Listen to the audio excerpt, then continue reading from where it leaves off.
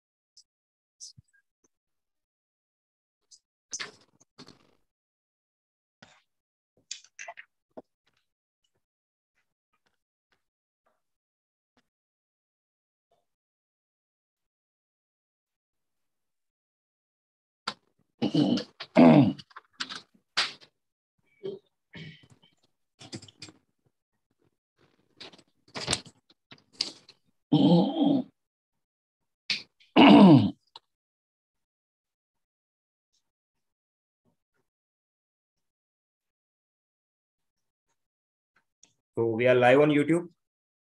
So a very good evening to all our respected faculty members and a warm welcome to all the delegates who are the part of today's Cor-connect live webinar. Myself, Bhumit Patel from Corona Remedies. As many of you know, Corona is among top 5 high-tech companies in India, and being responsible organization, we always provide a platform for different scientific sessions like CMEs and webinars. So this time we have coming up with a new and another part of the digital course. So AMOG's Oncology Committee cordially welcomes you all on digital course on Colposcopy Part 2. Coordinator for today's webinar is none other than Dr. Anagha ma'am. So let me take a moment to introduce Dr. Anga Diwan. She is practicing obs and gynecologist. She is a colposcopist and preventive oncologist at Diwan Hospital's Mukta Colposcopy Center, Aurangabad. She is first WHO IARC IFCPC Fellow in Marathwada region. She is ISCCP certified colposcopist. She is coordinator in AMOG's Oncology Committee. She is faculty in AMOG's 2022 colposcopy workshop at Ahmedabad. She is a faculty member in digital course on colposcopy by AMOG's Oncology Committee. Moreover, she has been also involved in so many social activities like delivering multiple talks on cervical cancer awareness and vaccination, regularly conducting cervical cancer screening and camps. So without making further delay, I would like to hand over this session to Dr. Anga ma'am. Ma'am, please. Yeah, thank you for kind introduction.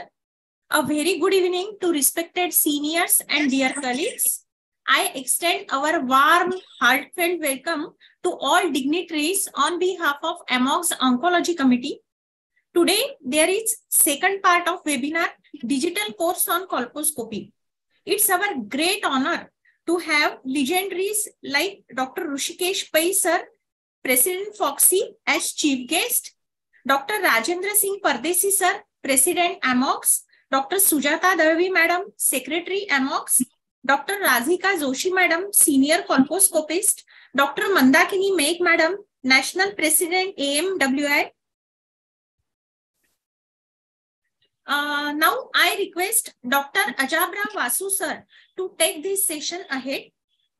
Please show me Vasu sir's biodata slide. Vasu sir is practicing gynecologist at Chikhli since 22 years. He is chairperson of AMOG's Oncology Committee. He is WHO IARC certified master trainer. He has done more than 6,000 colposcopies till date. And as I know him, he is very simple, down to earth and noble-hearted person. I request him to take the session ahead. Over to you, Vasu sir.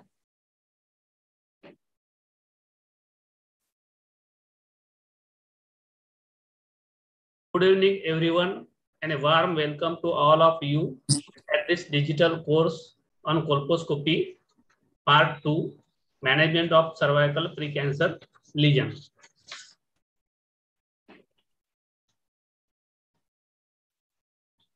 Our chief guest is Dr. Rishikesh Pai sir, President Foxy.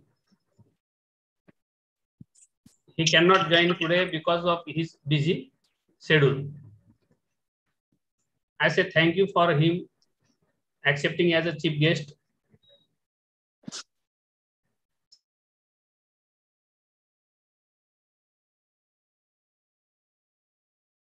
TV background वगैरे काही टाकूया का? असू दे, असू दे. Sir is muted.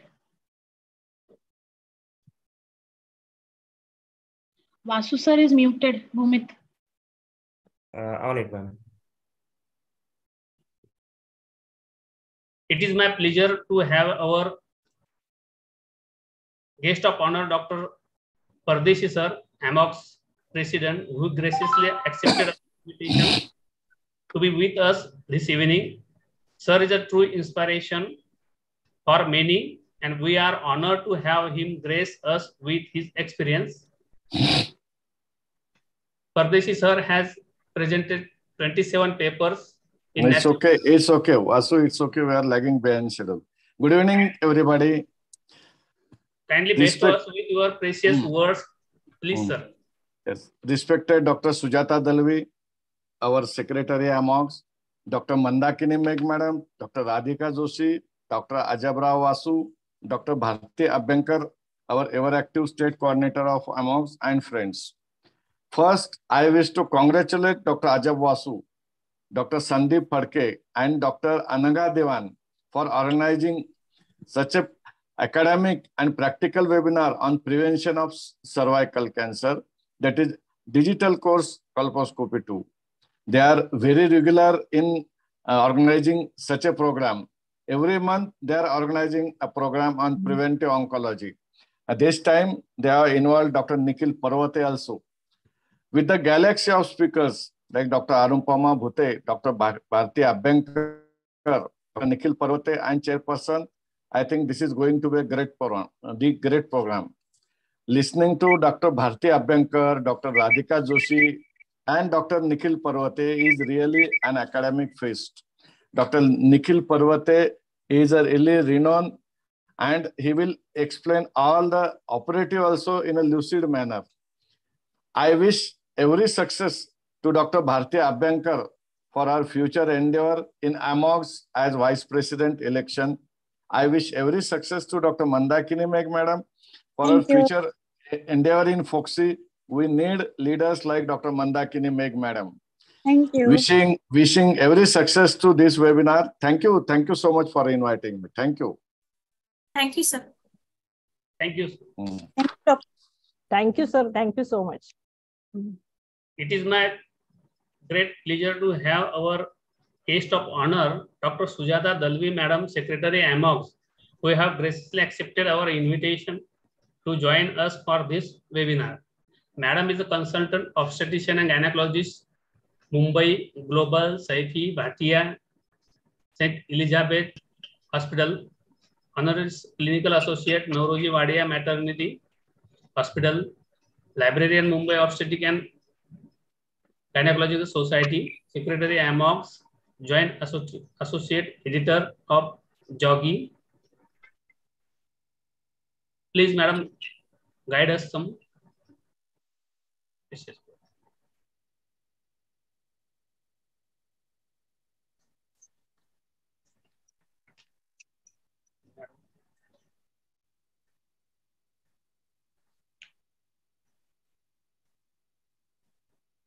Next is I welcome our guest of honor, Dr. Radhika Joshi Madam, Senior Colposcopist, who has generously accepted our invitation today. We are eager to hear his insights and experience. Please, Madam.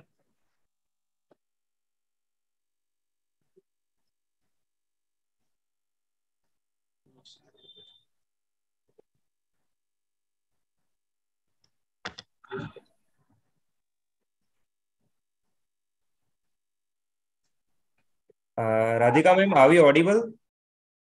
Dr. Radhika Can you ma'am? hear me? Yes, yes. Can you hear? Yes, madam. Yes, madam.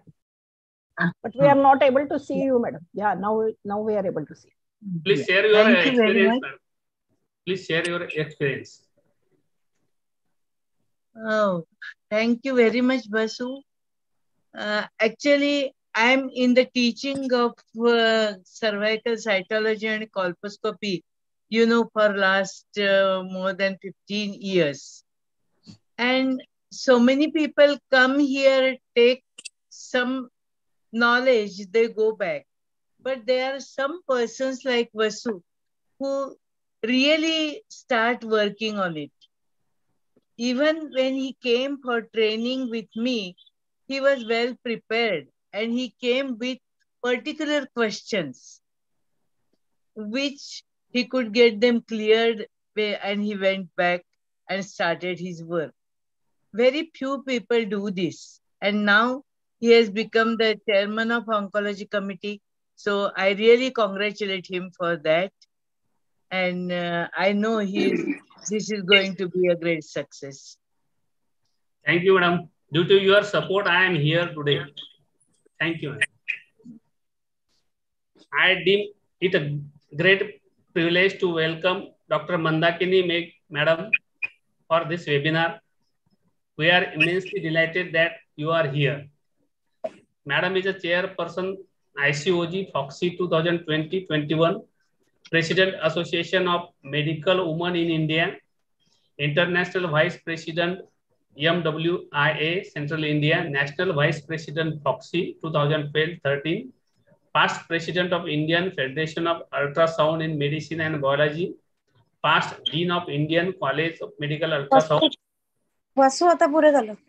Okay, thank you, madam. Guide us with few words. Yeah.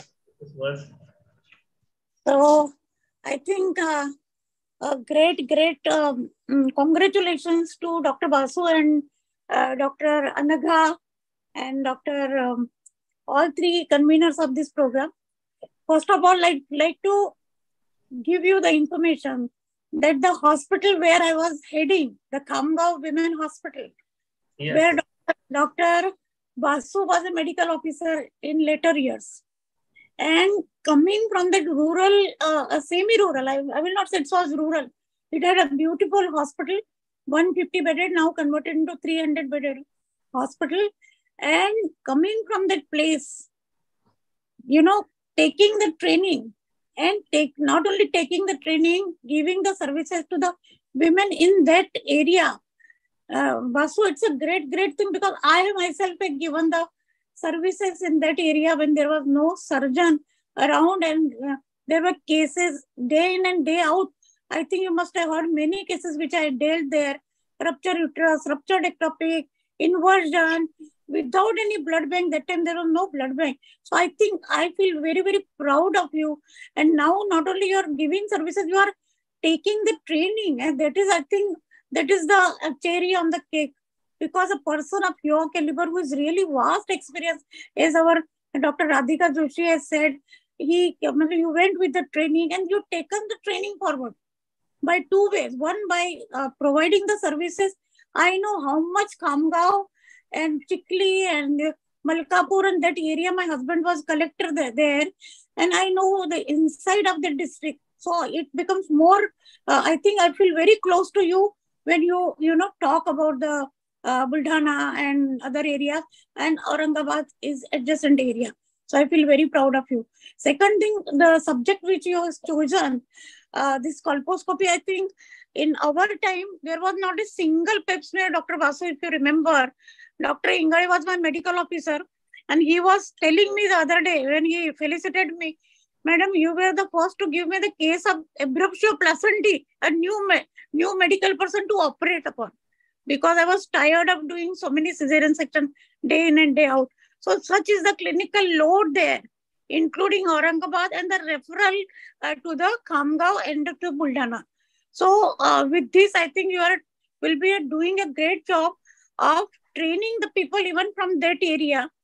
And as Dr. Radhika Joshi has said, you will take it forward in providing the services and also training your colleagues so that they can have an inspiration from you and start in that area. It is not meant only for Mumbai or, metropolis, because in Mumbai we are there. Now we are there. Me as a MWA president running a cytology clinic in Kama Hospital, and with Dr. Usha Saraiya, we have done hundreds of training programs since last 45 years. And there are many products of ours. Bharti Abhyankar is there. Dr. Radhika Joshi is our colleague. She's a member of our MWA Mumbai branch, Anupama. And I must tell something about Anupama. I have delivered Anupama in local cesarean section, her mother. So whenever I look at Anupama, I said, you are my product, because nobody can believe that I can do cesarean section in local, and she is there, such a successful lady in her all innovative things. So I think, Basu, with these words, Dr. Pardesi, thank you very much for your all the wishes. We people are from the rural area.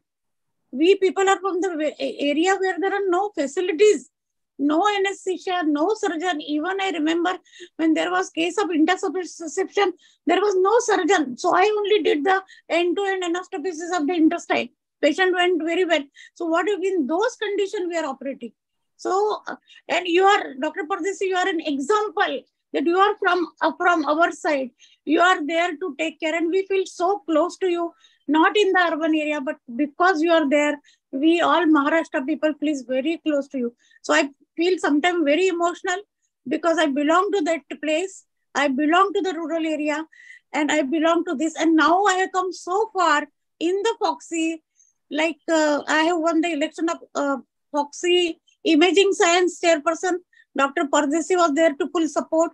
Second election was Foxy Vice President. Third election was the Vidarbha was the first person to have ICOG chairperson from our rural areas. And now, with all the grace of everybody and, wishes everybody in support, I wish to become the president of Foxy. So I think that will be a great thing if you all support me, and I should feel one of you and take all the people ahead in the Foxy in the mainstream. With these words, again, heartiest congratulations. Keep on doing good work. Keep on calling us, and we feel very close to such kind of program. Thank you very much.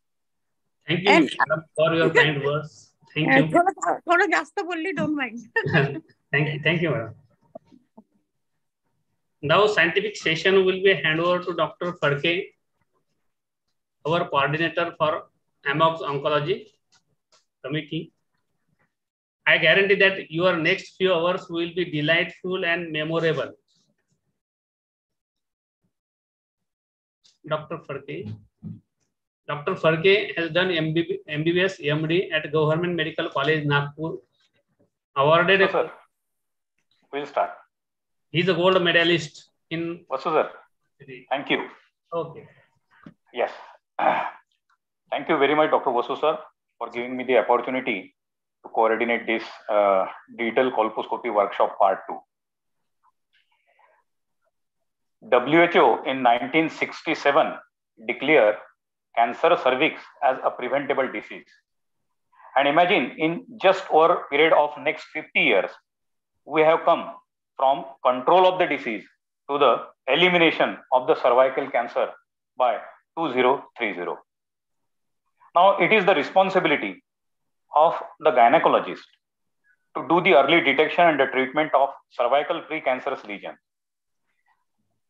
Because the females, they expect and they have a very high faith in their gynecologist. AMOX Oncology Committee, along with Foxy, is committed for the WHO call of elimination of cervical cancer. And also, it is committed for updating the skills of our fellow gynecologists for the early detection and the treatment of cervical precancerous lesion.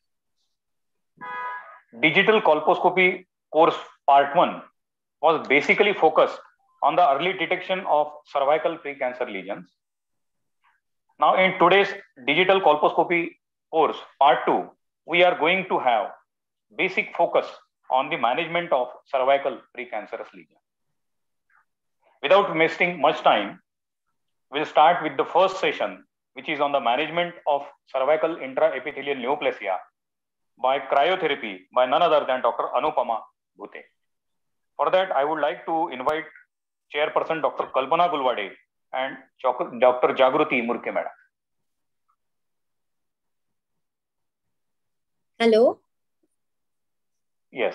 Dr. Kalpana Gulwade, she is a gynecologist, very busy gynecologist from Chandrapur, and as we all know, Dr. Jagruti Murke madam is from Amravati, and she has a tremendous interest in the preventive oncology and obstetric sonography. Madam, I hand over this to you.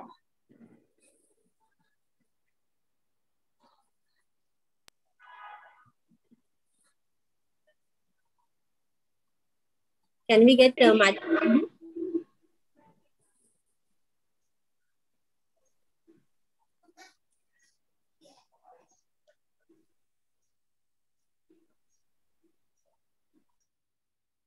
Please show CV of the Anupam.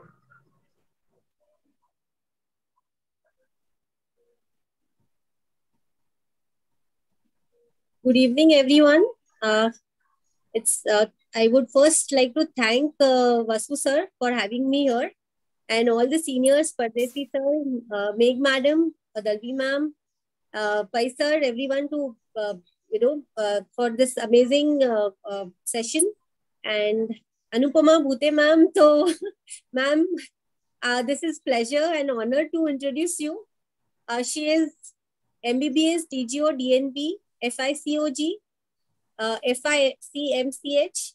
Let us just make it. So, Chief Consultant Obstetrician and Gynecologist and Minimal Access Surgeon at Nelson Hospital, Nagpur. Associate Professor, Department of Obstetric and Gynecology, Datta Meghe Medical College, Nagpur. Director, Cindy Colpo, Private Limited, Nagpur. So, her work experience is of 20 years. And she has lots of awards and recognition on her part. Maharshi Karve, Stree Shikshan Sanstha. Jagruti, let us just skip it. Yes, ma'am. Yes, ma'am. As you say. Please, ma'am, start. We are all waiting for your talk. Thank you. Bhumit, let me share the screen from my end. If you can stop sharing. Yes, ma'am. Now you can share. Yeah, sure.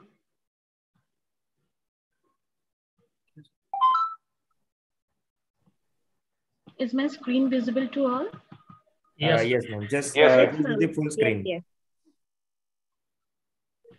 So, good evening, everybody. At the onset, I thank Vasu sir for giving me this opportunity to interact with you all and to present on a topic which is really close to my heart. And I pay my gratitude to Manda Maushi, that is Mandakini Meg madam, Pardesi sir, and all the seniors present here, Joshi madam, Sujata madam.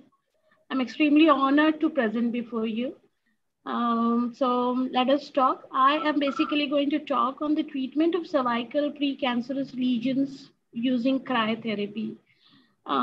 This aptly fits the the target of 2030. That is, the see and treat approach, the co-testing and the see and treat approach, and treating 90% of women by 2030. All the 90% women with cervical lesions by 2030. So basically, cryotherapy is nothing but a cold coagulation, and it's a kind of a ablasive procedure wherein we can use the cryo and the cold coagulation both. So it's basically for the treatment of cervical ectropion and cervical intraepithelial neoplasias. Here in particular, I will restrict myself to cryotherapy, which is a process of destroying unwanted tissue by extreme cold and inducing thermal shock to the cells. If the living tissue is frozen to the temperature of -20 or low for at least 1 minute, it causes cryonecrosis. And a sequence of freeze-thaw freeze produces more tissue destruction than the single cycle. So this is very advantageous procedure. And as I said earlier, these are the indications, CIN 1 to 3 and ectropion. What are the criteria for cryotherapy? One, obviously that the CINs should be confirmed by histopathology. A patient should be non-pregnant. There is no other suggestion that there is a glandular involvement on cytology. Endocervical cavity canal should be normal, or the endocervical curate should be negative. And there should be a correlation between cytology, histopathology, and the cervicography. I'm using cervicography in particular, this term, because it could be a digital cervicography. It also could be a visual inspection of cervix. So, or any visual inspection which is magnified.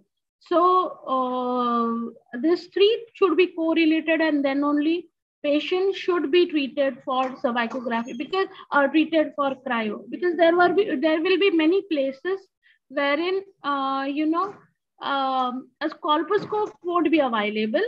So we will have to rely on a visual inspection of cervix after applying acetic acid and Lugol's iodine. So what are the advantages of cryotherapy? It is OPD procedure. It is painless. It is easy to operate. It requires very minimal training. It is less time consuming. It can be performed even by a primary healthcare provider. The investment required for the equipment and the maintenance for it is very less. There are very high success rates. Complications are fewer. Anesthesia is not required. And patient can go home on the same day. Bleeding, is negligible. So the instruments and the equipments which are required as the examination chair, a good focus lamp, it may be a LED, it may be a halogen, depending upon the setup that we are performing in and depending upon the infrastructure available. A bivalve speculum, instrument trolley, and a cryotherapy unit, which consists of various probes and various other equipments.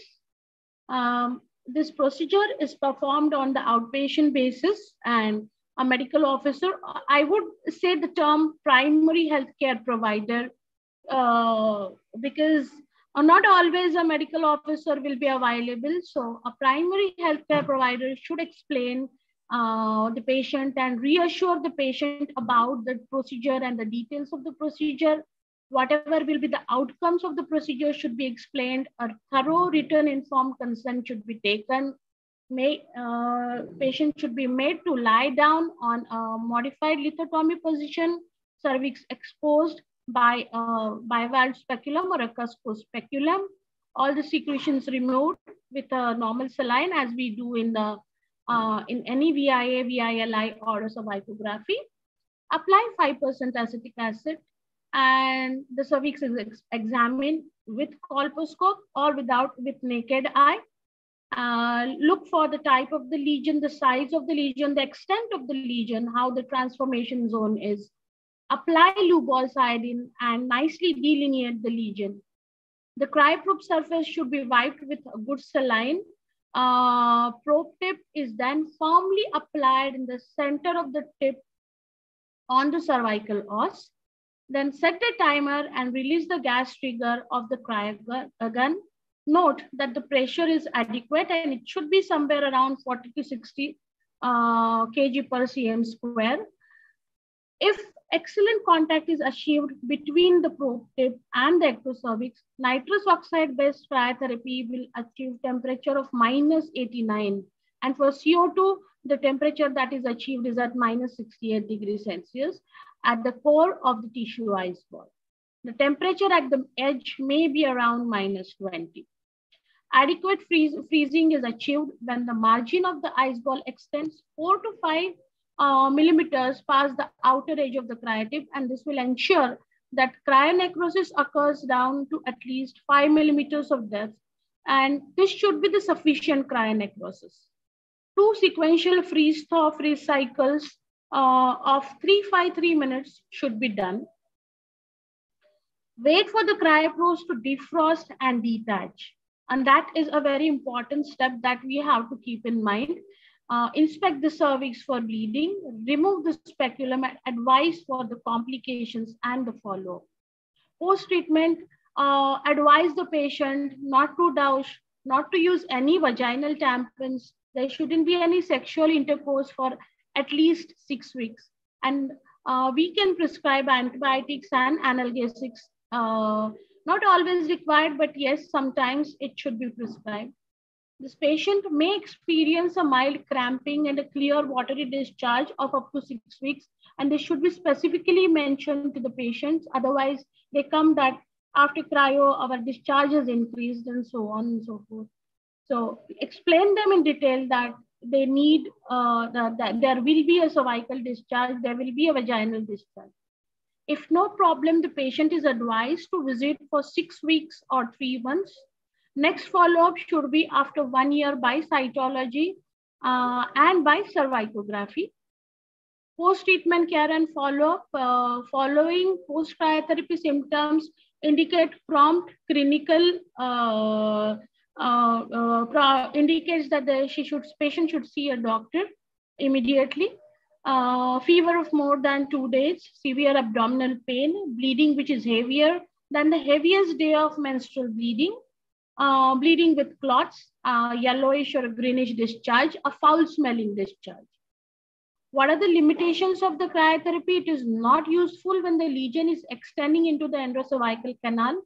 If the lesion occupies more than 75% of the ectocervical areas, and if it extends up to the vaginal wall. Another limitation is that we cannot take a biopsy specimen with a cryotherapy. So that is, I believe, a major disadvantage. Many a times, instead of doing a cryo, I convince the patient to go for ablative procedure of thermocoagulation and or a LEEP rather than going for cryo. So what are the adverse effects and complications? Cramping, vaginal discharge, light bleeding or spotting, infection of the sloughing area, cervical stenosis. It can occur, but it is very rare, less than 1% of the patient. These are few images of the cervix on visual inspection. After application of normal saline, you can see that there is a lesion on the cervix with the green filter. And then after 5% acetic acid application, we can see the acetovite areas. We can see the punctations and other pathologies, and see how nicely the area is demarcated after Lugol's iodine application.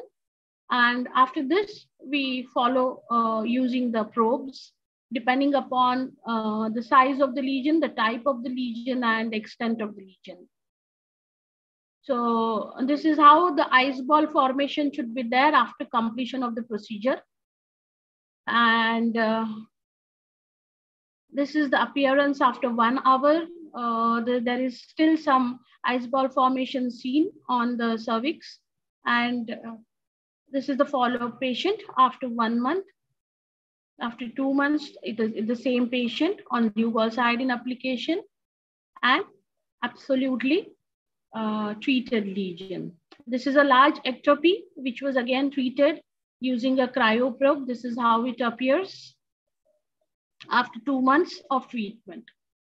So I think so that should be all about how a cryo is performed. So the take-home message is that it is a bloodless procedure, a painless and OPD procedure with least complications. It is cheaper as compared to the LEEP or the thermocoagulation. It should be considered acceptable therapy for CIN1 to CIN3 lesions. I will say it should be rightly acceptable therapy for the CN3 treat approach that WHO highly recommends for elimination of, or for working towards the goal of 2030 elimination of cervical cancer. And it is very ideal for small ectocervical lesions where the transformation zone is less than 75%. Thank you all for your patient listening. Thank you so much, Anupama. This is Dr. Kalpana. Hi, Hello, it is indeed a pleasure to listen to you after so many days and recollect old memories of medical college. And you've come a long way since that time. The explanation was very lucid and the videos and photographs were very good. I invite any questions if they are towards Anupama. If you are taking them now, that is, Dr. Sandeep.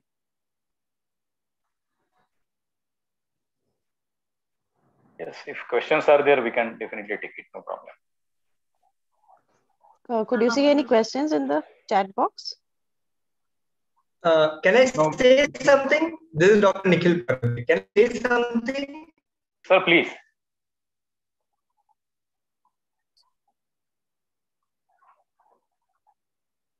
Dr. Anupama, you spoke about biopsy, small place where you think, as per if you say you're doing a see and treat, in that case, you can take a biopsy and also do cryotherapy.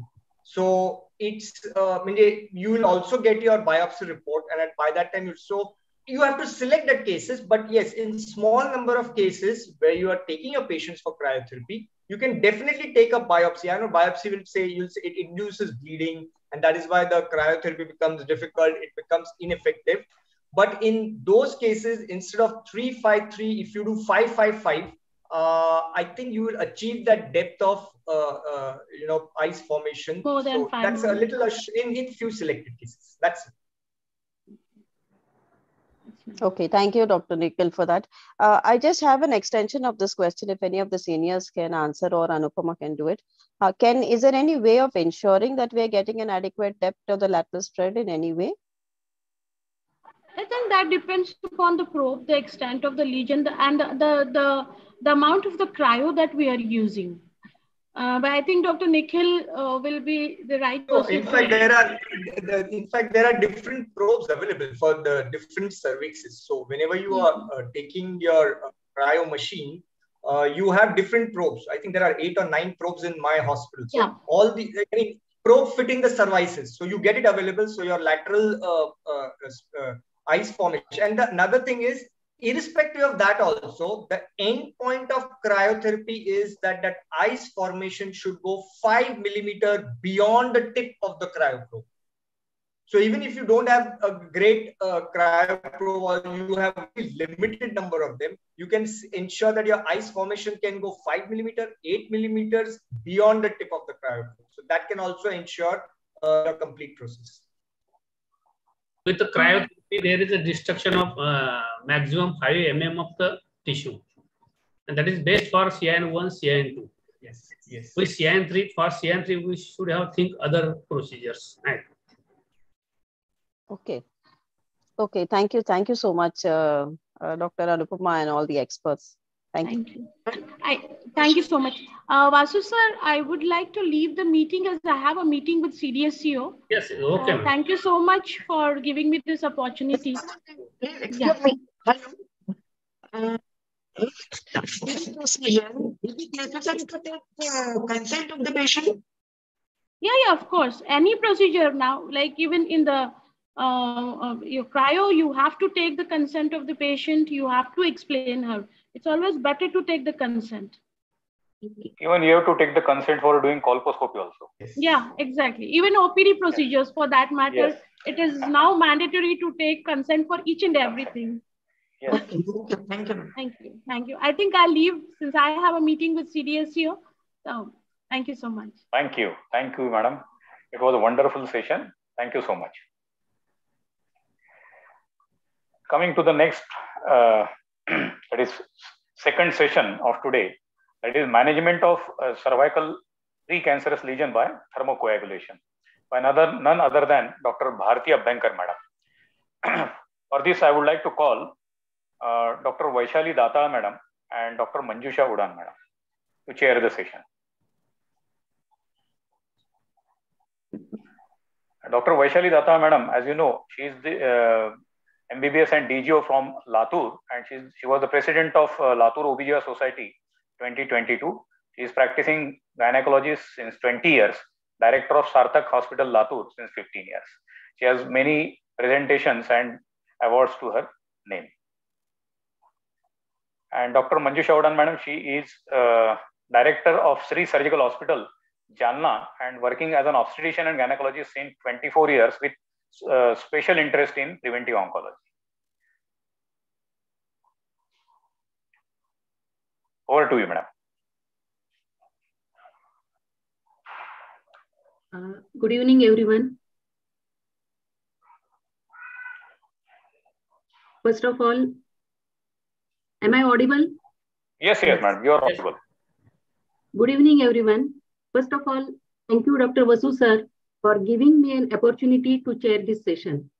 It is a great honor for me to introduce Dr. Bharti Abhinkar ma'am. Bharti Abhinkar ma'am, she is consultant at Purva Hospital at Kolhapur since 35 years. She has a special interest in colposcopy, laparoscopy, menopause, adolescent gynecology, and routine obstetric and gynec. She is working for AMOX since 2009, and she is currently working as a state coordinator AMOX. She worked as a chairperson on the Preventive Oncology Committee and worked as a zonal coordinator AMOX twice. And she's the first person to start menopause clinic in Kolhapur. She passed international exam on colposcopy. I think we will make it short. Okay, ma'am. So I request Bharti ma'am to start her presentation. Over to you, ma'am. Am I allowed to share my screen, please? Yes, ma'am, you are allowed only. You can start sharing your screen. Okay. First of all, thank you very much for giving me this opportunity, Dr. Vasu. You are doing really a great job of conducting this digital course. As I said in last session also, the idea is very novel and you are doing it very nicely. Thank you, Dr. Anagha, Dr. Sandeep, who are the coordinators of this. And the session is really very informative, really brisk, and everybody is almost enjoying it. I must thank Dr. Rajendra Singh Pardesi sir, Dr. Sujata madam, and I cannot start my talk without giving respect to Dr. Radhika Joshi madam and Dr. Mandakini Meg madam. So thank you so much. And today the topic given to me is thermocoagulation. I will just make it a slideshow. Am I audible? Yes, ma'am, you are audible. Yes, last option, ma'am. Last option. This yes, one? this one. Yes, please.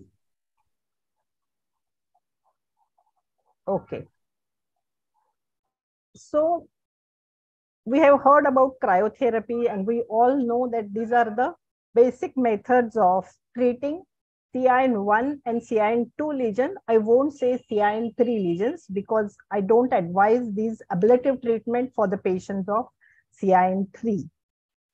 We all know and we all always discuss that cervical cancer is a leading cause of mortality in low and middle income countries, and WHO has released guidelines that facilitate increased screening coverage. We all know that 90, 70, 90, and the goal should be achieved during 2030. And naturally, the rate of screening is going to be increased. And obviously, we are going to detect many, many pre-malignant lesions. And it is our duty to treat these lesions once we diagnose it. So, screen and treat approach must be followed. And here, there is the role of ablative modalities. Cryo unit, as we have heard from Dr. Anupama, this cannot be used in remote places as primary health centers because there may be shortage of gas cylinders. There may not be a facility of refilling the cylinders and using the cylinders all the way again and again. So cryo unit becomes little bit difficult to use in remote places. But this thermocoagulation unit is very much easy to carry and it is very user friendly. So we can definitely use this in the remote settings also. So what is this thermal coagulation? This is an alternative ablative treatment or a technique to treat the CIN lesions. Traditionally, this is known as a cold coagulation, and the equipment usually used to be called as a SEM coagulator to honor the inventor same of this technique. But this cold coagulation we know is a misnomer. Why? Because usually the temperature that is achieved in thermocoagulation is 100 to 120 degrees centigrade, whereas in routine cauterization, what we use, the temperature is 300 degrees centigrade. So in comparison, it is a colder. So it is called as a cold coagulation. It is not at all ice or nothing like that. And this method was introduced in clinical practice by Kurt Sem a person from Germany, Kiel, and this was very widely used in 1970s and 80s. But after that, its usage was a little bit low because there came the other techniques like LEAP and LEADS. But again, now the thermocoagulation is in use. This is the same thermocoagulator. The instrument is really handy and it is having different displays on it. This is the temperature that is displayed. This is the probe that is used for thermocoagulation and the knob for adjustment of the temperature. So this same coagulator, it's a very lightweight, it's a portable unit. It runs on electricity. So if the electricity is off, we cannot use this same coagulator. The operation of this coagulator is very simple. It's very convenient. Again, as I showed, the switch on and switch off and temperature adjustment knobs are there. The handheld thermal probe is there, which is connected to the device, and the heating plate is there at the tip of the probe. So this is again a SIM coagulator. But nowadays, we are having other modified coagulators, I can say. These are the Liger and the BiZAP coagulators. This one is a BiZAP coagulator. I'm using it for last 2.5 years, and I'm very happy. After started using this, I initially or prior to that, I was using cryotherapy for all my patients, but now almost my cryo unit is lying like that, and I am using this BiZAP coagulator. Why I will tell you in short. We will first see what are the basic principle of this thermal coagulation. What happens in thermal coagulation is the intracellular water, it reaches the boiling point and the cells, they are automatically or they are necrosed. And the superficial epithelium, it blisters off after treatment with thermocoagulation, and the underlying stroma and the glandular crypts, in which we are very much interested because our aim is to reach up to the glandular crypts and cause their destruction. So this thermocoagulation will reach up to the glandular crypts and they are destroyed by desiccation. And this destruction is achieved up to a depth of 4 to 7 millimeter, and which is our aim. That is, the destruction should reach to the crypt and up to the 7 millimeters in the stroma. So we will achieve a perfect treatment for these pre-malignant lesions. So what are the advantages of this thermocoagulation?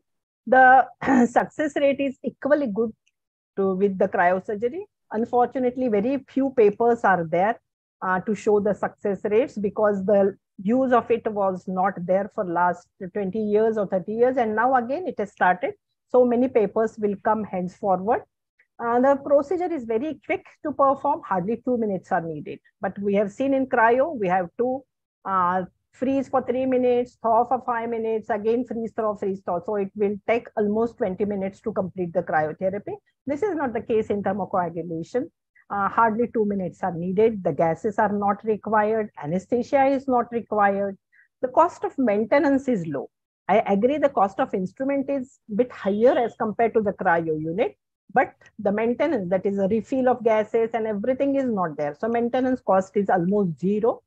It's user friendly and very important. The future fertility is not affected at all with the help of thermocoagulation. But before proceeding for this procedure or using this thermocoagulator or treating any lesion, certain criteria must be fulfilled by that lesion. Obviously, the transformation zone must be fully visible, and for that, it should be either a type 1 or a type 2 transformation zone. It should be very accessible, and the transformation zone must be small enough to be covered by the destructive method probe. But again, here we can switch the probe from one point to other point very effectively, which is not the case in cryo probes. The invasive disease must be ruled out before performing thermocoagulation. There should not be any suspicion of glandular tissue and glandular disease, and there should not be any disparity between cytology and colposcopy. There should not be upper or lower genital tract infections, and there should not be a pregnancy. And if the patient has recently delivered, then we should wait for at least 3 months postpartum before doing this ablative treatment for that patient. So thermal coagulation, here the probe is heated to 100 to 110 degrees centigrade. And for 20 to 45 seconds, we keep the probe on one point so that the intracellular water is boiled and it causes destruction. We can do multiple applications of the probe. So if the transformation zone is very irregular or the lesion is very irregular and it is at 2 or 3 places, then we can use the probe, we can touch one lesion, we can shift to other. And in this way, we will treat the complete transformation zone. Our aim of treatment of CIN1, CIN2 lesion is basically, we should treat the transformation zone completely, not only the lesion that we are going to treat, but the entire transformation zone should be treated. That is the basic principle behind treating the CIN1 or CIN2 lesions. Rest of the indications, etc., we have seen already. Thermal coagulation, although it has not been evaluated, as I said, it is as effective as in cryotherapy in treating all grades of CIN lesion. So what is the procedure of this thermocoagulation? Again, counseling of the woman is very, very important before performing any procedure for that matter. So counsel the woman, tell in short what you are exactly going to say. If you say that, मी तुला आता थोडंसं shock देणार आहे, so she will be shocked and she will not give a consent to this shock treatment. So you have to counsel the woman in a language that she is comfortable and she can understand what exactly you are going to do with her and why you are going to do it. So before performing, you must counsel, you must take the consent of the patient, and again do a colposcopy to re-evaluate the lesion. As the criteria, as I had said, that lesion must fulfill all those criteria. It should be ectocervical with type 1 TZ, should not extend in the endocervical canal, should not extend to the vagina, should not extend to more than 75% of the cervix. So if it occupies more than 75%, naturally the switch score is going to be high and the lesion is going to be a high-grade lesion. So you have to think again before doing thermocoagulation to these patients. The lesion does not have any features suspicious of cancer. Remove the colposcope once you have confirmed all those things and use a focusing light to expose the cervix very properly. Your vaginal wall should not come in between. The speculum should fit properly and you should be able to see the cervix and the lesion very comfortably. So the anesthesia is also not required. What next you do is moisten the cervix with saline-soaked cotton swabs for good thermal conduction. Apply cold coagulator probe to the transformation zone so that the center of tip is on the external os. So before that, we have to heat the probe. We have to start the pattern and automatically the heating starts. And when the 100 degrees is reached, it gives a beep. So nowadays it has become very easy. When the beep is reached, you just insert the probe inside, taking proper precautions not to touch the probe to the vaginal walls. And one very important thing is don't forget to shut the door or lock the door, because if somebody comes, opens the door, that noise will cause the patient will move and the probe will move and she will get burned. So this is very minor instruction, but must be followed because many times I encounter such things. And that's why I strictly tell I'm doing thermocoagulation, the door should not be opened for 10 minutes now. So maintain the temperature at 100 degrees, insert the probe inside, touch the lesion, and your probe should be on the external os. The formation of small bubbles around the probe indicates that the procedure has been started. Keep the probe in contact with transformation zone for 45 seconds. Now again, these instruments are very friendly. After 45 seconds, it will give your first beep. Then you can shift the probe to some other point and start thermocoagulation at that point. Then withdraw after you have completed the procedure and you can see a nice crater. Unfortunately, I'm not able to post the pictures, but the crater looks same as that of the cryotherapy. If the entire transformation zone is not covered by single application, we can do 4 to 5 applications overlapping. Switch off the machine once the applications are complete. Remove the probe carefully while inserting and removing. Be very careful that the probe should not touch to the vaginal walls and sorry, remove the speculum very gently. Ask the patient to lie down for 5 to 10 minutes, and then she can get up and you can send her home. Now, after the completion of the procedure, the post-treatment advice is very, very important for the patient. Tell her that she will have a clear or slightly blood-stained watery discharge, but this discharge is very, very less as compared to that in cryotherapy. I've used cryo also, and I'm using thermo also, and I'm experiencing that the patients are very happy. The discharge is there, but it is for at least 5 to 6 days only, it's not more than that. And the amount of watery discharge is also less with the thermocoagulation. Inform that lady that if she experiences a foul-smelling discharge, fever, severe lower abdominal pain, then vaginal bleeding, anything if she experiences, then she should immediately report to the hospital, and you have to see whether there is any sort of infection. If the woman develops any of the above symptoms, you have to advise her the treatment depending upon that. And regarding the most commonly asked question is about sexual intercourse. So usually the advice what I give is better avoid intercourse for 1 month or till you get your next period. The intercourse should be avoided. And if the husband is very reluctant, they have to use some sort of condom for intercourse, but for better results, for good results, ask her to abstain for at least 1 month. Give her follow-up schedule properly. She will come after 4 days for follow-up. What you are going to do, you are not going to do her per speculum examination immediately after 4 days. So before that, give her instruction to come for follow-up only if the above symptoms develop, or she can come for follow-up, say immediately after 1 month.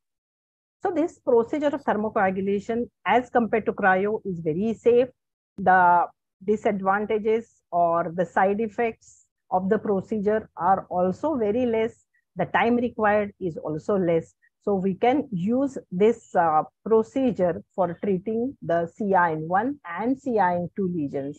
And the commonly encountered lesions like ectropion, they are also very well treated with thermocoagulation. The only disadvantage is you have to be very careful not touching the vaginal walls. So thank you very much for giving me this opportunity, and thank you for patiently listening. Thank you. Am I audible? Yes, ma'am. Thank you, Bharti Abhyankar ma'am. You have explained your topic thoroughly. Actually, cryotherapy and thermocoagulation are the most benign weapons to fight this malignant disease. Cervical cancer is the most dreadful and common disease nowadays. And all these cancer prevention measures are medical boon for us. Actually, ma'am, I am using cryotherapy for my patients, but after your lecture, I really want to buy thermocoagulation. Thank you. Thank you, ma'am, for such a good and informative talk.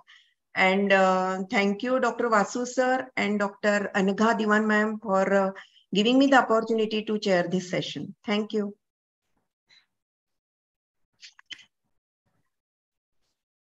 Madam, I have got some queries. Yes. Like 2-3 points I want to.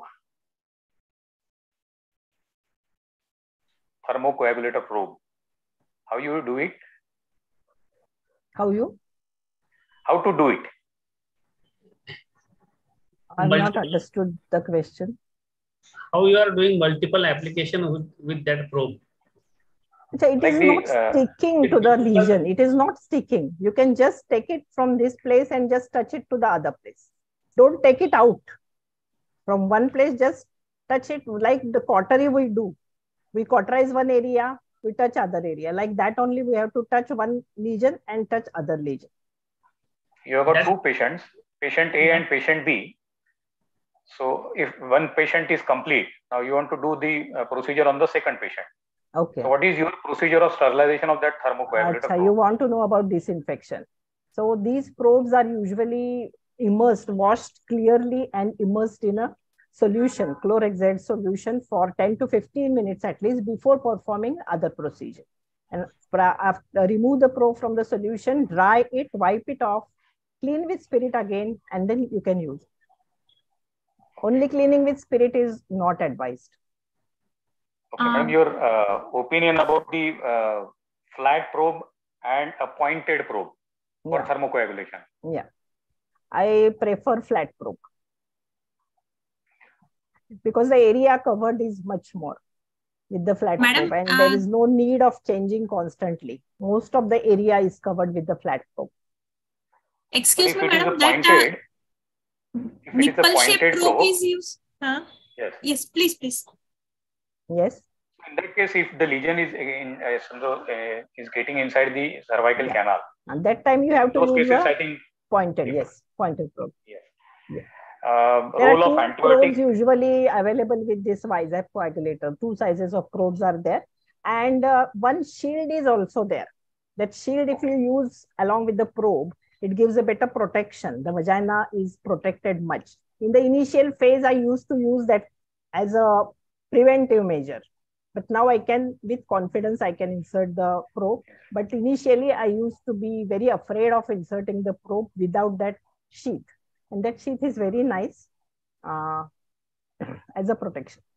With that shield, it is very difficult for multiple manipulate. Multiple application is very difficult with that shield. I think. Yes. Yeah. That machine has no flat probe. No, it is having. There are 2 probes. One is flat. The sizes are different. 2 probes. 2 probes are there. Madam, do you routinely prescribe antibiotic or analgesic after the thermocoagulation? Usually, I give antibiotic prior to thermocoagulation because usually the women, they have a lot of vaginitis when they come to us. And see and treat method, I don't apply in my practice because usually the patients whom I treat, they have been screened by me already. I have screened them by liquid-based cytology. I have done their VIA, and then only I advise them thermocoagulation. So already I am treating their infection. So after the procedure, usually I don't give antibiotics. If the patient is very anxious, very apprehensive, many patients are there. When you finish the procedure, she will start saying, "Madam, potak far dukte." So in those cases, a mild analgesic usually is given. Oral. Yeah, oral. Oral. And is it necessary, madam, to hold the cervix with Not pulses? at all. No. You have to use Cusco speculum. Like a colposcope, you have to use Cusco speculum for that. Okay. That's why patients should not move when you are doing it. There's no need to catch the cervix. You can just touch the cervix with that. Madam, one question. Yes, madam. Madam, we are not going to treat the lesions inside the canal with nipple probe. We are only treating the lesion around the os with the nipple shape probe, na? With the nipple shape also, you can treat the ectocervical lesions. But what is preferred is a flat. Only ectocervical lesions. Yeah. The ideal criteria for this thermocoagulation is the type TZ 1 should TZ. be type 1. That is type the 1. best. Yes. Yeah. If it is TZ3, don't go for thermocoagulation. Yeah. Because the criteria is if the lesion is extending into the cervical canal, you're not going to do the thermocoagulation for that patient. It will not Even be a for proper type 2 TZ, we are not going to use it. Na? If the lesion is in the canal, don't go for it. If the TZ is type 2, but the lesion is outside, you are able to see the lesion clearly. Yes, you can go for it. Or you can try with a nipple probe to treat the endocervical part of it. Pointed probe, I mean. Madam, regarding the time of application of the thermocoagulator probe, you said it should be around 45 seconds. Yeah. What we see at Barshi, they used to apply it for 1 whole minute. So is there any... if you want to apply it at some other place also, then you can shift after 45 seconds. Total duration is 1 minute. Yes. Okay. But multiple application, if you want to do, then after 45 seconds, you just switch it at some other place and start doing again. After 45 seconds, second beep will come. Okay. That is inbuilt in the machine. Yeah, that is inbuilt.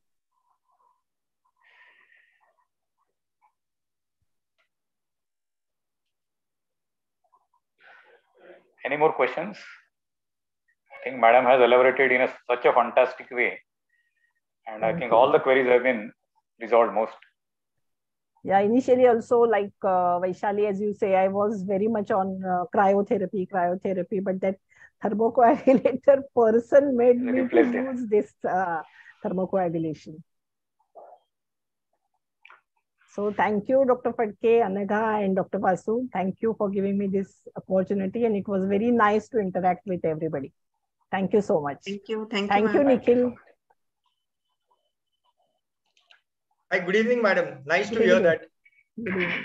Nice to hear that you have shifted to the thermocoagulation. Yes. Yes. That was nice. Yeah. I also shifted to cold coagulation since January. I think Dr. Phadke is also thinking of buying, or you have already. Yes. So now, in talking of equipment, it is not necessary. Those who are doing cryo, that doesn't mean that you have to shift to your thermocoagulation. You can keep doing cryo. You can use CO2 gas also. Nitrous oxide gas may not be visible, may not be available for everybody. You can do your cryotherapy with carbon dioxide, especially when you're going in camps, especially you're going in places where you'll not have ready-made, where CO2 is easily available. Yes. So that can also be thought about. Yes. Fantastic. The first lecture was on cryotherapy, and after that, Bankar madam made everything think that we should go ahead with the thermocoagulation. Now, I bet that after listening to the third session of Dr. Nikhil Parvate, everybody would like to go with the surgical method, that is leap and lifts. So I would like to start the third session of today, that is management of cervical intraepithelial neoplasia by excisional method by none other than Dr. Nikhil Parvate sir. And to chair the session, Dr. Sonali Vahanne and Dr. Shyam Kumar Shirsam. I would like to call upon those. Dr. Sonali Vahanne madam, she is a consultant obstetrician and gynecologist practicing since 15 years at Ahmednagar with a special interest in the preventive oncology. And Dr. Shyam, he is a professor, Department of Obstetric Gynecology, Government Medical College and Hospital, Akola. And at present, he is the president of Akola Obstetric and Gynecological Society. Madam, can you take the session forward?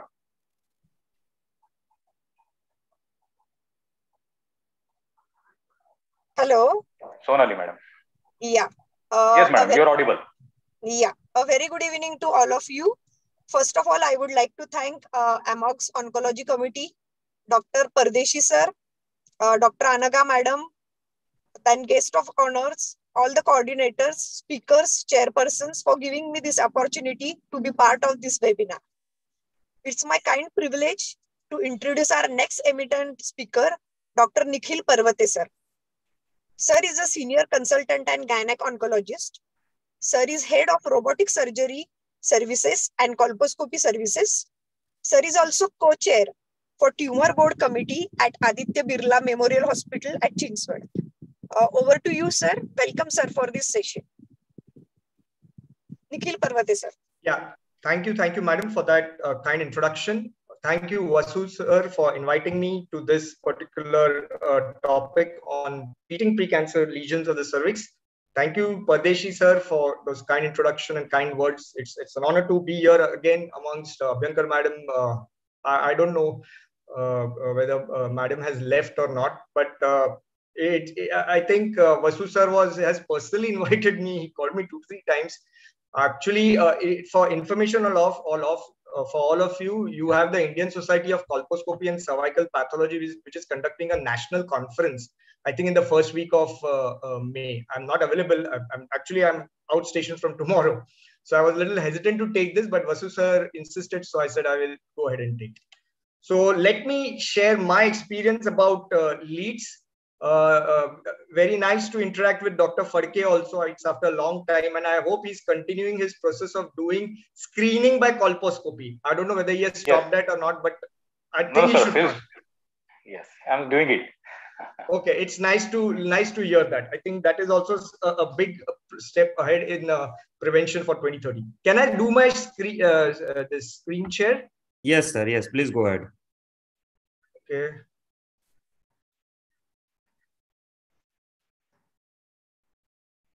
No, I'm not getting my.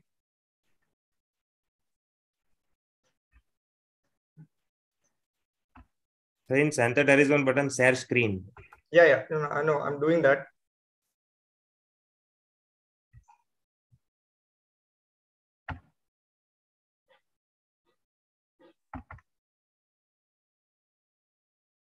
Okay, can you see my slides?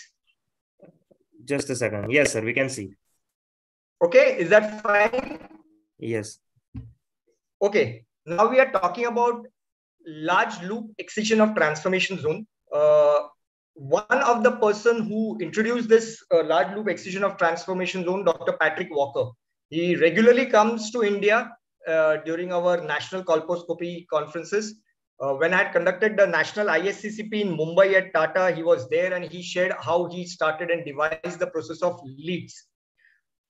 Unlike cryo and thermocoagulation, leads require a lot of understanding.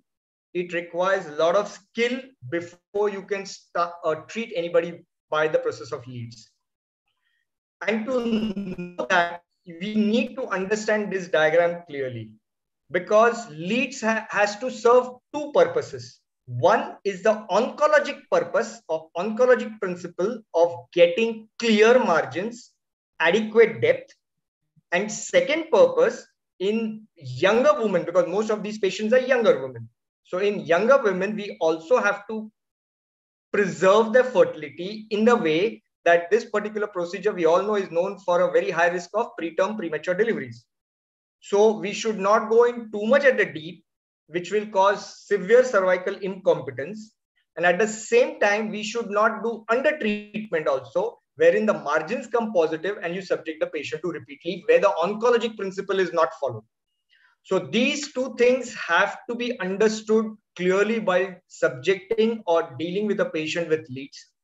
So this diagrams explains everything. We have to understand that on an average, the endocervical canal is about 10 to 18 millimeters in this entire length, with the highest number of glandular crypts and villi coming beyond 5.5 millimeter from the external os. So that is why the previous speakers who spoke of cryo and thermocoagulation, their depth of endocervical penetration was always always less than 5 millimeters. And that is why they kept on saying that if there is an endocervical lesion, don't do this procedure of cryo and thermocoagulation, right? So we have to understand that from external os beyond 5.5 millimeters is where your endocervical the area starts, and that is what needs to be taken out. Secondly, when you are doing, I'll be talking when I talk about the procedure, your width of the, that was the depth. So now the width of your probe, okay, of your leads probe should cover at least on either side about 6 to 10 millimeters of the ectocervix. And it should cover the entire transformation zone, and you should be going 2 to 3 millimeters beyond the entire SCJ. So these are the principles for doing leads, and believe me, it requires a lot of training, because all these business of millimeters of depth and width is done with naked eyes. Although there is a quite amount of colposcopy guidance, the guidance is also done by the acetowhite lesion, but it requires a lot of in-depth understanding. So that's what I said. About 10 to 20 millimeters is the entire endocervical canal, and at least 6 millimeters on either side your width should come into the entire lead specimen. So unless and until these criteria are not followed, probably you will never get an oncologic lead specimen. So what happens, I've seen many times, even in workshops, I've seen there's very superficial, taking off of the ectocervix without any idea of going into the endocervix. So I think these measurements, understanding these depths, and based on this, you have that many times, all of you are colposcopists, many people are doing, and that's why you have that subject of types of TZ, TZ1, TZ2, TZ3. Why? Because these depth, as I said, 5 millimeter from the ectocervix, you'll have the crypt villi of the endocervical glands. So unless and until, as per the standard, if you do not go between 7 to 10 millimeter of the depth from the ectocervix, you cannot do adequate leads.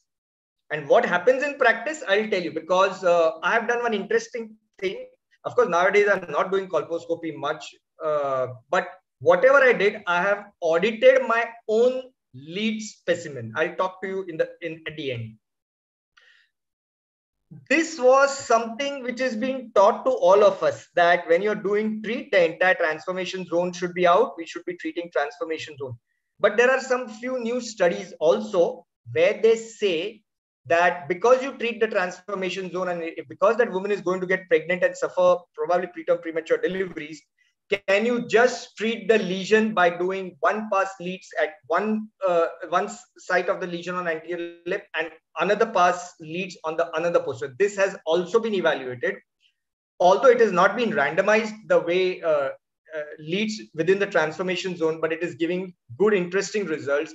And probably coming down in the future, we may have that situation, which was taught, that treat only the transformation zone, do the entire leap of the transformation zone, will change to do leap of only the lesion. Okay, so this is, I have not put those slides because let us get control. There is a good randomized control trial going for that also.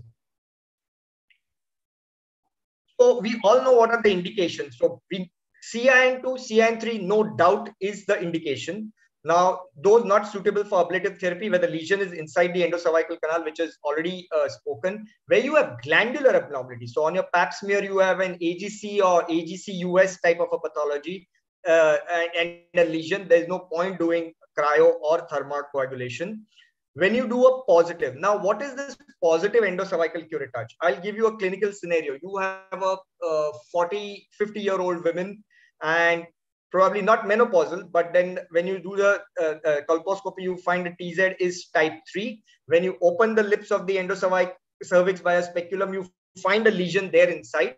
Okay, so here, these are the patients where you take an endocervical curettage as a specimen and send it for histopathology. Another thing where you can also do, if this patient has a preceding test, which is either HPV or cytology, and if it is HSIL or HPV positive, then there's no need to even do endocervical. You can directly do a leads in them. So that serves as a diagnostic value also, and maybe therapeutic also. So that's one lesion. Micro-invasive disease, 1A1 grade 1 squamous cell carcinoma of the cervix can be easily treated by leads. So 1A1 lesion of the cervix, squamous cell, not adenosquamous and not adeno, can be easily treated by leads. And whenever there is, as I said, there is a discordant between the biopsy report and cytology report that I discussed. These are the patients where you take up for leads. So it is not just CIN2. CIN1 is never undergoes leads. That has to be very clear.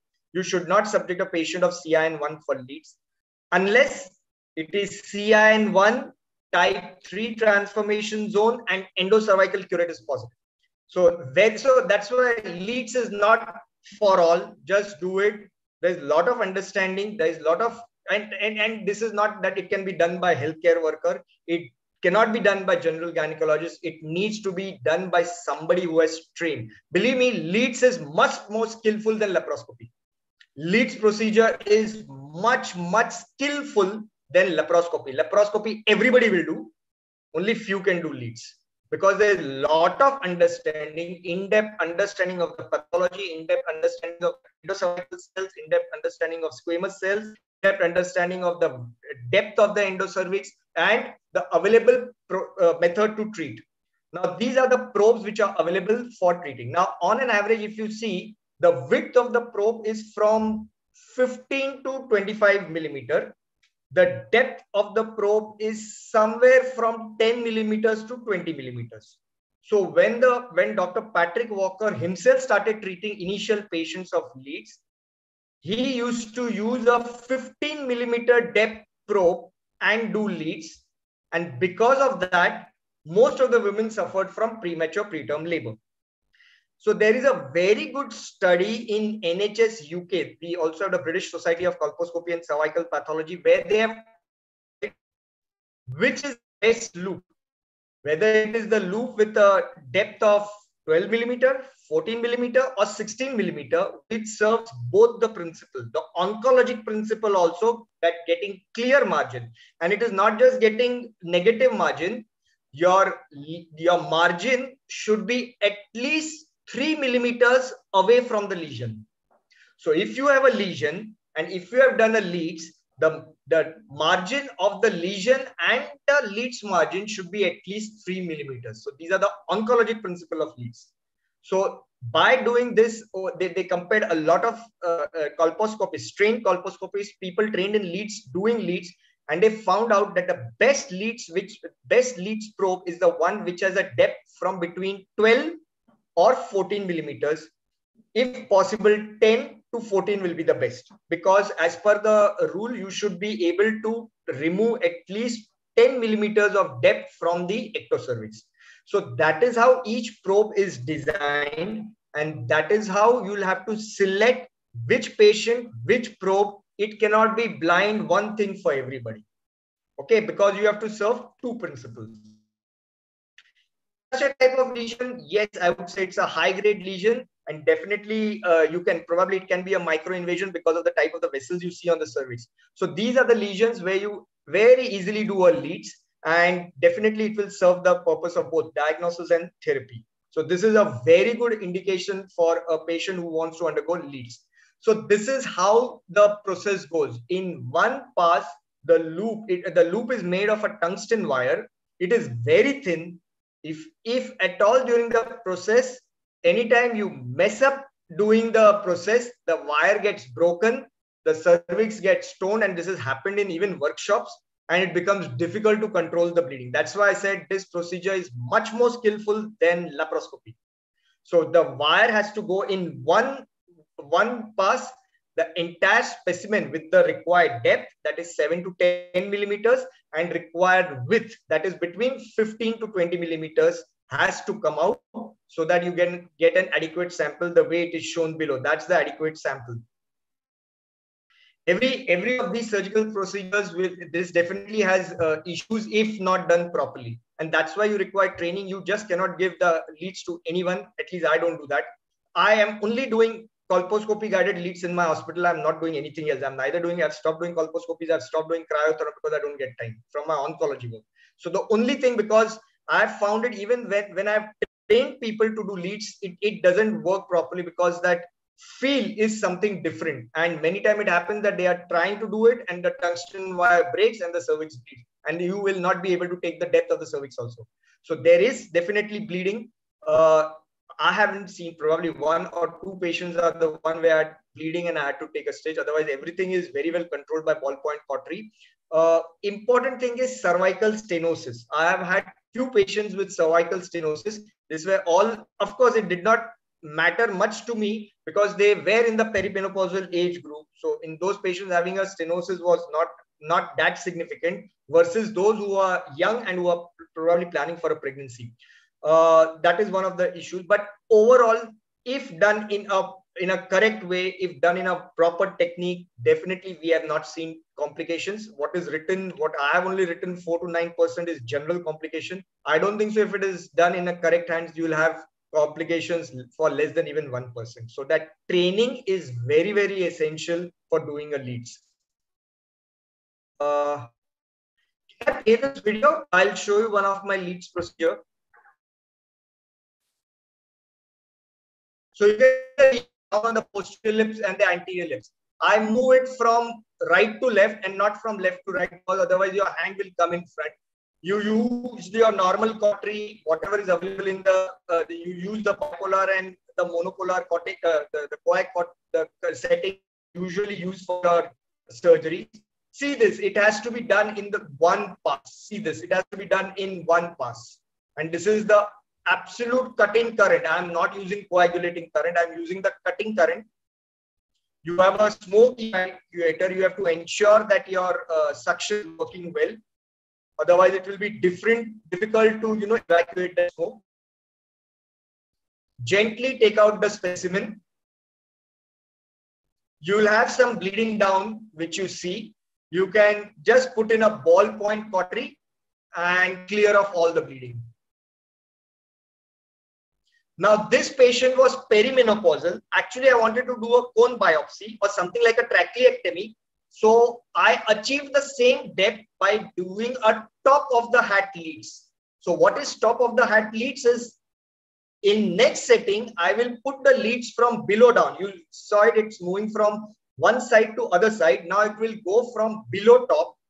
And after you remove that part of the cervix, the feel which you get is like a top of a hat. Now I'm removing this part also because I went to the depth of almost 13 to 14 millimeters from the ectocervix because there was a glandular, there was a lesion within the endocervical canal also. So the leads has gone up.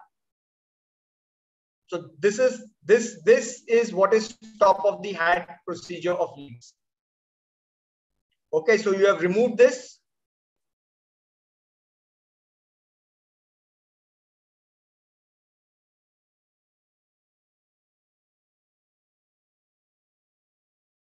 And now you can see the cervix. It is actually looking like a top of a cricketer's hat. And that is why free. So those who are not trained to do tracheectomy and you're dealing with lesions, this is another way of treating even 1A, 1CA cervix. This is as good as tracheectomy. Of course, the lateral, the side which we require is not taken in this, but this is still an adequate procedure for someone who is not trained in tracheectomy. I'm not talking about radical tracheectomy. I'm talking about only tracheectomy. So this top of the hat excision leads can replace tracheectomy, simple tracheectomy. And that's the entire look of the cervix that you get at the end. No bleeding. So that's what I said. If it is done in a correct way, you will not see any bleeding anywhere. Now I'll tell you one thing. I've audited my own results of lead specimen that in around, I think it was 45 specimens of leads, how much depth I have achieved, how much were the negative margins that I have achieved, and what was the width. So what I found that the average size of the loop electrode which I have used is the one which is 12 millimeters.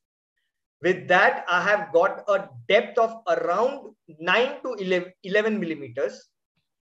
In 2 patients with CIN3, the margins was positive for 1A1 for a micro invasion. Okay, so there was CIN3 in the center and there was micro invasion laterally. So this patient went, we went ahead and did a simple hysterectomy because it was 1A1. And secondly, what I understand is out of these, there were about 18 or 19 patients who were young. And of these 18 and 19 patients, all of them became pregnant. I generally ask them to undergo IUI if they are talking of pregnancy so that they become pregnant fast.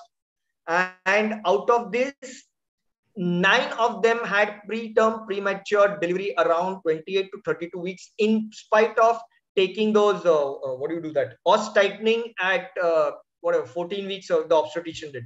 So all these patients were clearly told that they require os tightening. But in spite of those, out of those 18, 19, 9 of them underwent preterm premature delivery.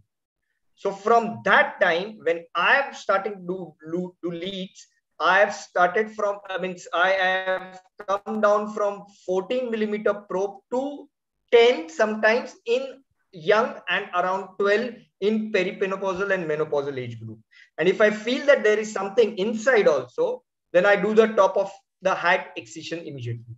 So that is why it is very important that all of you who are practicing colposcopy and leads, audit your leads. Because as I said, leads requires a lot of understanding. It is not one for all. It is not by everybody. It is not for everybody. You need to audit it and then understand that probably what is the right probe I can select, what is the right depth, and how I can not miss the crypts in the endocervical canal. That would be my message. Thank you.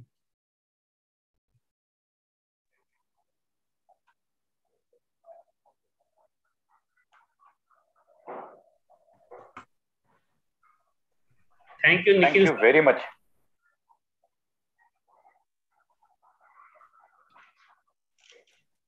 Thank you, sir. Thank you for the excellent talk. And leads is more skillful than laparoscopy is the take-home message, I think, Yes. for today. And we all need to learn leads at your place, sir. Please arrange some workshop there, and we will be delighted to take the course under you, sir. No, I think you all are doing dedicated work. I am not now dedicated enough to do colposcopy and leads, but oncological I'm sure principles, yes. I was present there with sir in Pune. One case we have done. Yeah, Dr. Vasu sir has come once and we have done one leads cases. So that is what it is. I think understanding of depth, where your glandular clips villi are, seeing your lesion, seeing the depth of the lesion. And there are times it had happened initially when I started, I thought that this could be cryotherapy. I did a cryotherapy, patient comes back after 9 months and you find one more lesion there and the lesion is going inside. So this means that I had missed it in my initial treatment with cryo and everything. So, you require very correct assessment. What is happening is we should not jump to treating the patient. We need to do a very thorough assessment. And most of the time, what I see is whenever, even in workshops also, they just show doing the ectocervix. How an endocervical lesion is seen, what effort you need to make, especially in women above 35. What effort do you make to see the endocervical canal? In fact, it should be a routine that all women above 35 who's undergoing colposcopy, their after application of acetic acid, you are supposed to put in the endocervical speculum and see the endocervix. Believe me, once you start doing that, you will find that all these years I have missed everything in endocervix. Yes. And that is where that difference in your treatment comes. And that is how then probably you will be resorting to more correct method of treatment. Thank you very much, sir. Thank you. You have given your precious time to us. And explain a very difficult topic in simple manner. Thank you. Any question, Dr. Padge? Sir has elaborated in such a wonderful way that I have take home message was only leads is more skillful than laparoscopy. You have to follow all the oncological principles. LEAP is not a simple procedure, and you have to keep in mind all the things, that is depth particularly, and especially the endocervical canal, which we always, I think, while doing the LEAP or leads, you have to remember all these things. No, there are some hard lessons. Yeah, there are some hard lessons I've learned myself only because there were two patients who taught me what actually I was doing, that I was doing should be changed. These two were, I think, around 33 and 37-year-old patients, and it was a high-grade lesion. So we did a leads, and post-leads, both these patients had positive margins. One of them was positive for CIN3, and another was positive for, as I said, micro-invasion. So I just went back, and we have all the video recording our leads in our digital colposcope. I thought that I have not done anything wrong. Then I checked my probe. Now, sometimes it happens that, you just ask your junior doctor, Baba, put this probe and, give me the probe. And I realized that the probes which I used were wrong. And that is why I got so what I'm trying to say is then when you're doing leads, first think of the oncologic principle. And I have done in a woman who's 30 years old with CIN3. I said, I am not going to care what is happening about her baby. I need to give, because if she becomes CA1A1 or 1A2, she goes away straight for, additional therapy. So in that woman, I have done a proper leads. Okay, the margins were negative, but the problem was I went to the depth of 15 millimeters.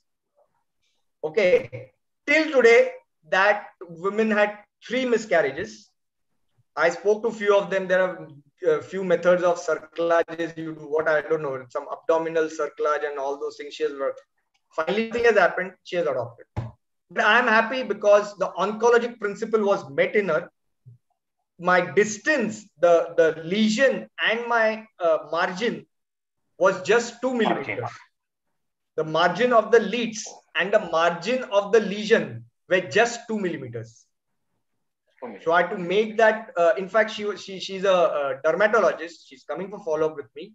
But I had to make her understand that if the margin would have come positive, obviously you would have been subjected to another lease. As it is, you would have got, you would have had issues with preterm premature deliveries. So at some point of the time, maybe it may be harsh for that woman, but then I've taken, but she's fine. There's no issue in her follow-up over all these years. But then that was a harsh decision which was taken for her. She was 30-year-old at that time, and she had to adopt. So, I mean, as an oncologist, when I'm supposed to do a procedure, the first thing that comes to my mind is oncologic principle. What is the oncologic principle? If while preserving the oncologic principle, I'm able to preserve the fertility and give the child, definitely we will do it. If not, we will definitely not do it. We cannot compromise on oncological principles when we are treating the pre-malignant condition, right, sir? Dr. Sandeep, we have done such a case. In colposcopy, there was no dense acid white area. Yes. HPV was strongly positive, very strongly positive. Then we have done biopsy, that was the CIN3, and pap smear also, high-grade lesion. That patient I have done with nickel peroxide. Yes. Otherwise, that patient can miss.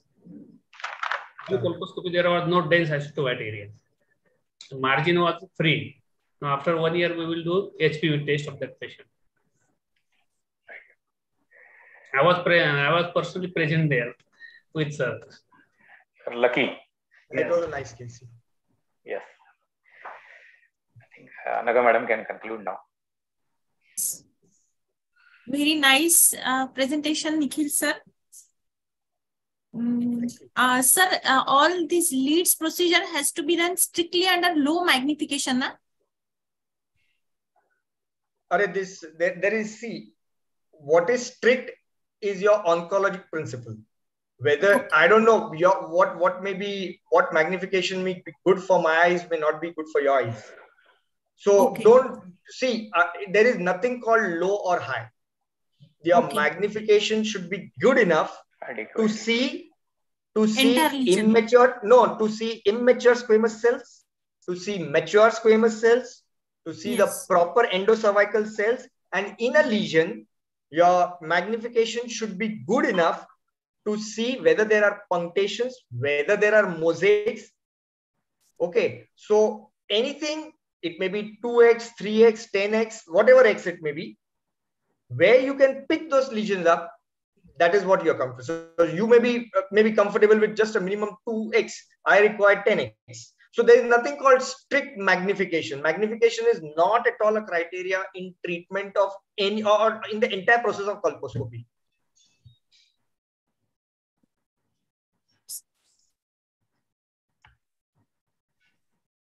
To conclude the session, on behalf of AMOG's Oncology Committee, I am extremely grateful to Dr. Pardesi sir, Dr. Dalvi madam, Dr. Joshi madam, Dr. Mandakini Meg madam for sparing the time from their busy schedule for this webinar.